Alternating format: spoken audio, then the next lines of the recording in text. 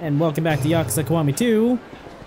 Our next story objective is along the south street of Sotenbori.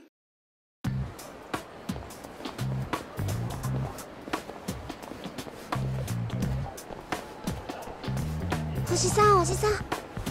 あれ見て、さくらだよ。ん？はるかの知り合いか？違うよ。福永さくら、女優さんだよ、有名な。じゃあ社長、来期のドラマの件よろしくね。ああ、わかったわかった。ずっと推しに任せてくんかい。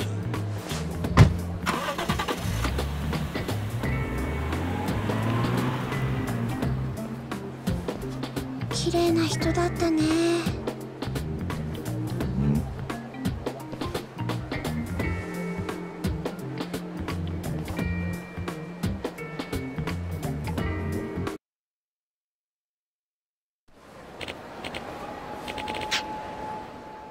I saw you staring at my wife.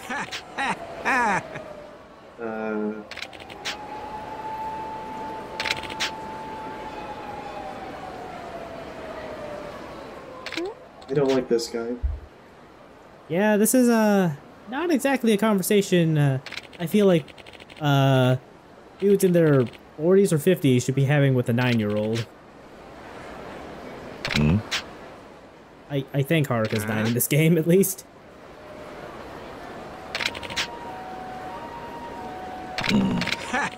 So yeah, this dude runs a talent agency, and he's got his sights set on Haruka. Nani?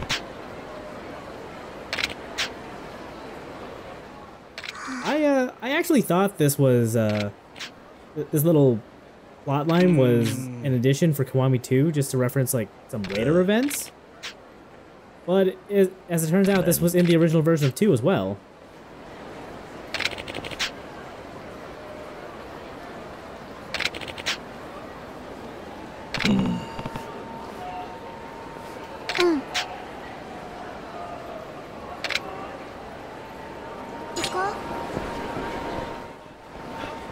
Anyway, if we walk a certain distance away,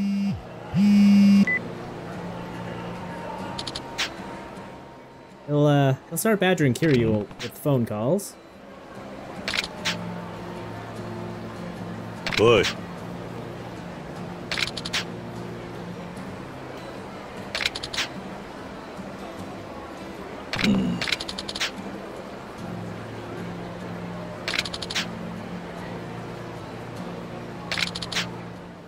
Buddy, please stop talking about a 9-year-old like this. Yeah.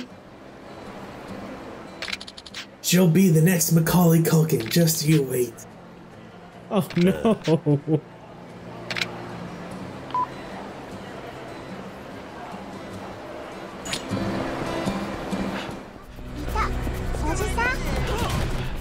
I got the perfect title for it. We'll call it Outer Gaijin. Where a kid is left alone and attacked by several foreigners on vacation during Christmas. But the foreigners are thieves.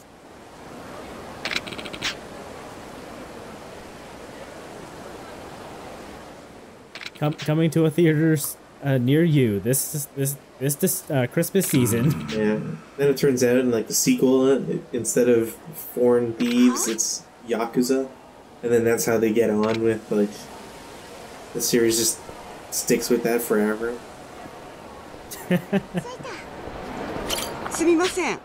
And then they'll do some reboots with a completely different cast, and it just won't be the same. Of course.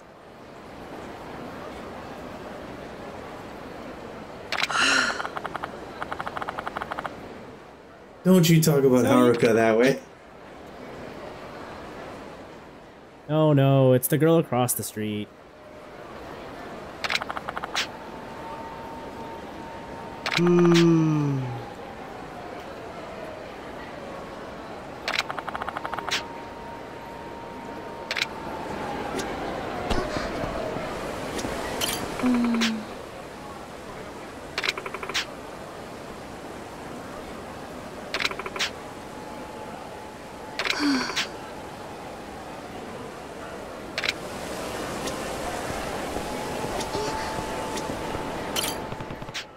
Alright, so for some reason Kiryu's gonna go hear out the producer and listen to his pitch. Yep. Alright, Haruka, you stay here outside alone where it's safe. I mean, Kiryu's doing this because he's having doubts of his how good he can be as a parent to Haruka. And the fact that he's kind of just leaving her out on the streets by herself while he does this, might lend a little credence to that. Yeah, at least give her a Tamagotchi or something, jeez.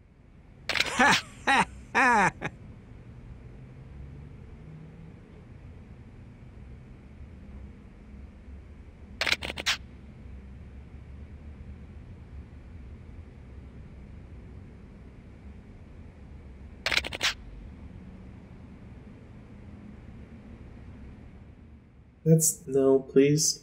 Next. Next topic. Let's go.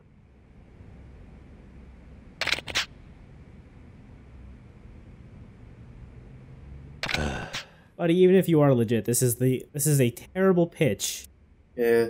Because it's about a 9-year-old. Yeah.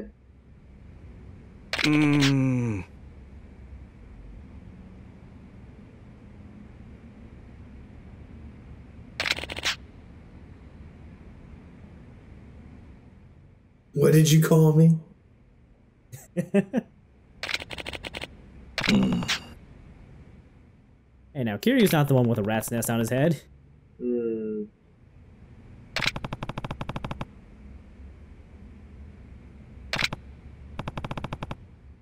Kidnapped 4 times and is now a witness to murder.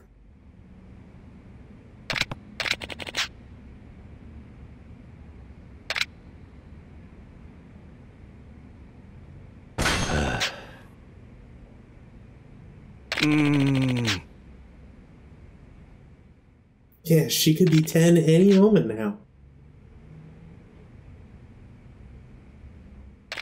Or worse, 11. I love the idea that more agencies could show up. Like, if I was Kiryu, right? By this point, he's dealt with the Yakuza several times, blah, blah, blah, blah, blah. He's made important connections. Why could he not have a connection that would know somebody in the movie industry? And then, right? And then just use their agent. Yeah. Wait, no, yeah, Kiryu totally does have connections to, like, the movie industry. He's tight with Miracle Johnson and Steven Spinning. Of all people, yes. But, like, even just, like, his host friends would surely know somebody that's in the movie industry. And then all you gotta do is the normal Yakuza thing of, like, go to a hostess club and order drinks. And then, you know, you gotta do the annoying thing of, like, matching the likes with the things you order so you get perfect ratings. And then once that's done, you unlock the task that allows you to do the thing with the people. Like, it's a doable thing. Nani? Yeah, Kiryu absolutely does have producers in his network. Boy. Even outside of like Miracle Papillion or I forget his name. Was it Papillion Kato and the other 2 I mentioned? I forget. That's the guy with, like, the 3 friends or whatever at the cafe. Yeah, the guy Kiryu had to fill in as producer for. Yes. Yeah, all these things that, like, Kiryu can tap into and build a career on. Seriously. Anyway, Haruka was being accosted by these men, so let's go beat the shit out of them. I mean, we're allowed to say harassed. What? We're allowed to say harassed. Yeah. Anyway, we're just gonna show the producer what happens to guys who fuck with Haruka. Yeah. No special heat action with the women though. Still.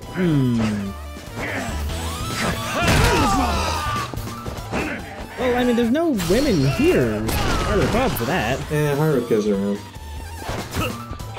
I don't think I want that heat action to happen with Haruka. I don't even believe that heat action exists, so.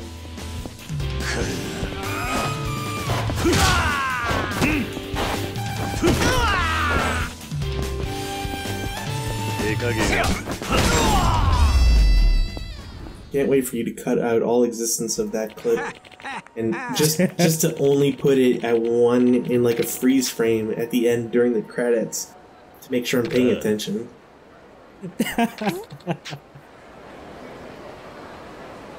Yeah.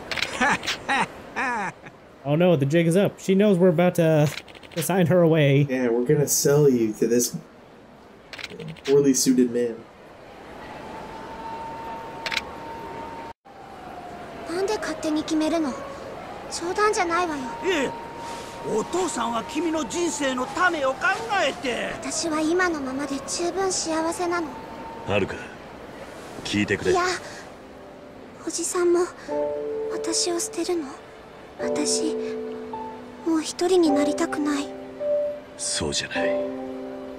俺といるとまたお前に怖い思いをさせる。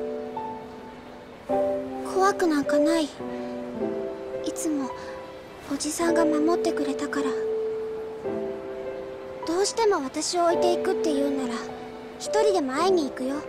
カムロ町までおじさんに会いに。はるか。さあ帰るよ。ちょっと待ってな。ここまでしたわし空振りかいな。なせっしょうな。わしの金の卵が、わしのダイヤの原石が。ごめんね社長さん。それやそれ、その笑顔、何でも許したくなるその笑顔が君の武器やで。バイバイ。ほなさいなら。ってアホかいな。わしがたぶらかされてどないすんにゃ。わしゃまだまだ諦めまへんで。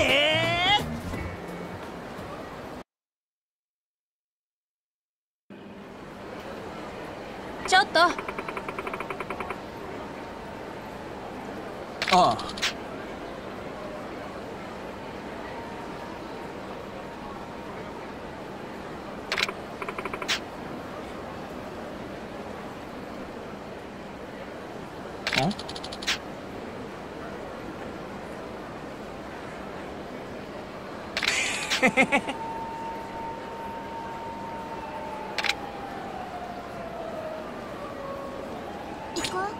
What if we went to Frank House instead? Yes, I do believe we should go to a bar with a child. This only makes sense. It's fine. We picked her up at a bar. Wait, that came out wrong.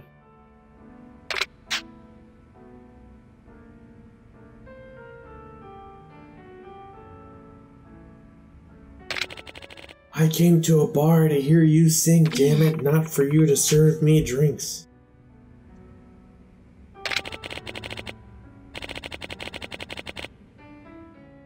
Alright, this is where Kiryu starts singing. Yeah, buddy, you really got to hear him sing. He's got an amazing set of pipes. Machine gun! What'll be? Machine Gun Kiss? Fly like a butterfly! Fly like a beautiful butterfly! I really wish Haruka and Kiryu did a duet of that now.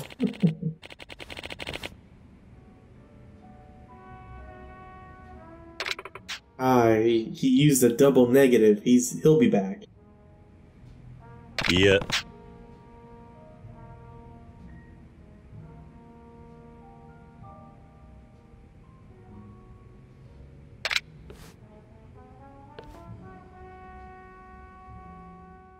Maybe he just wanted her to sing because there's absolutely no music that plays. They have like the tiniest radio in the back. I thought we left Haruka at the bar. No, we didn't. I believe she actually does sing on the while you're running around here while she's here. But I actually didn't realize she was singing, so I just kind of ran up to her and ended the event. Man, I really don't understand how people know where I work as she wears their full uniform. Right?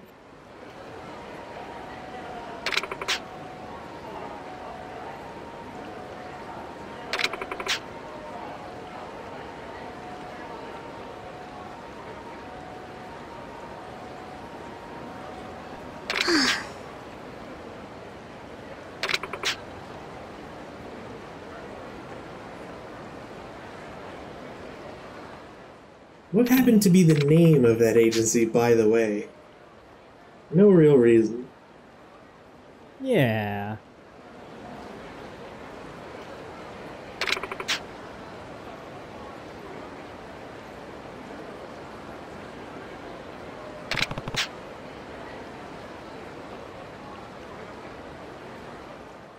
Well, if you want to make some good money, would you like to come work for me at my club?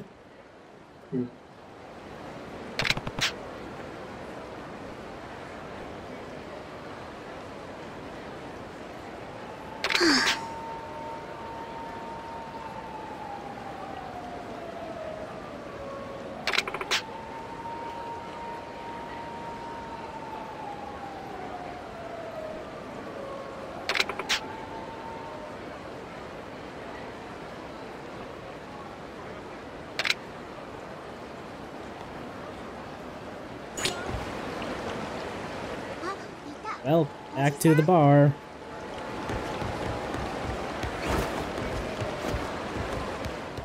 No, Haruka, we're not gonna go play golf again. Please, no. Ooh. You're the worst. You can't make me do it. I won't. I refuse. I can, and you will. Anyway, as we approach the elevator to get into the bar, the producer's back. Of course. And it's gonna turn out that he was the guy who was fleecing the bar lady.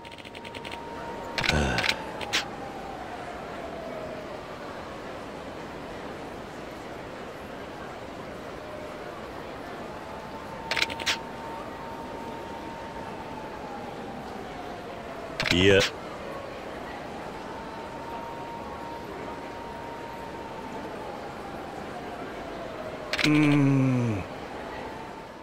No can do, buddy. Boy.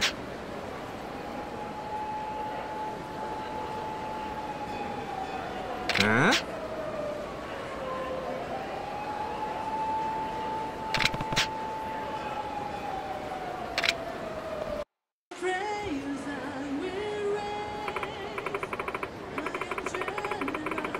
Sure.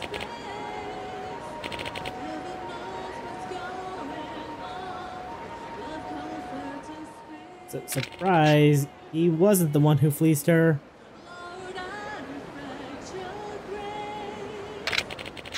But he will now. Yep, she's in his sights now.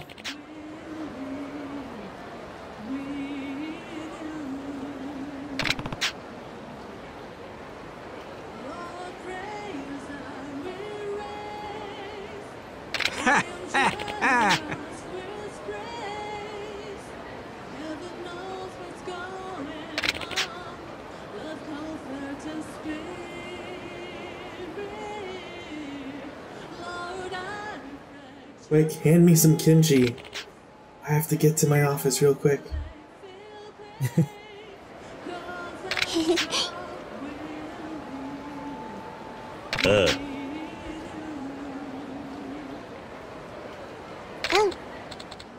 Well, that's enough of this, side plot. Ultimately, I'm not sure why this was in the game, but it is. It's a very non-mission mission. you know?